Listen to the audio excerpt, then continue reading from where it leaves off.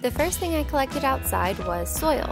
This will be the terra in our terrarium. Then I found these beautiful leaves.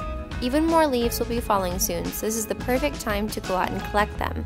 I also grabbed a fern frond that had broken off of the plant. This won't do much for the snails, but it will add a bright pop of color to the enclosure. I collected some sticks and some rotting bark, which will make our snails feel right at home. Last, I collected some rocks that'll add a nice texture for the snails. I also have a clean spray bottle here with water. Now we're going to put everything together. We'll start by making a nice base of soil, just like the snails would have outside. We're going to get a little bit messy during this step, so I suggest building your terrarium outside if you can. There's nothing wrong with getting a little bit of dirt under your nails though. Next, I'm going to go ahead and dampen the soil with my spray bottle. Snails need moisture to survive, so as long as I have this terrarium, I'm going to keep a spray bottle with clean water nearby. Now I'm going to add in the rocks for a new texture for the snails.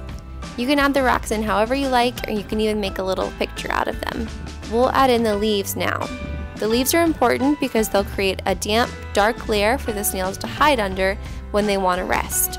Snails don't always like to be out and about, so when they want time to relax, they can do so under these leaves. Next, I'm adding the sticks and the bark. This decaying matter will be perfect for our slimy friends, and the tall sticks will give them more room to explore if they want to climb. Next, we'll add some finishing touches to complete our terrarium and make it perfect for the snails. I love it, and I'm sure the snails will too. Now I'm going to spray once more with my clean water to make sure everything is damp but not soaking wet. Now I'm adding in my snail food.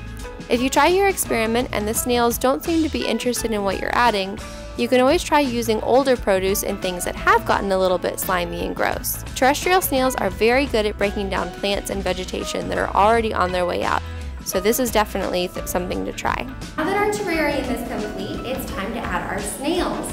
Now, if you want to add an extra challenge, you can also download the Naturalist app, iNaturalist, on a phone or an iPad and try to identify the species of snail that you are dealing with. Alright, that's all for today. Thank you so much. Happy experimenting!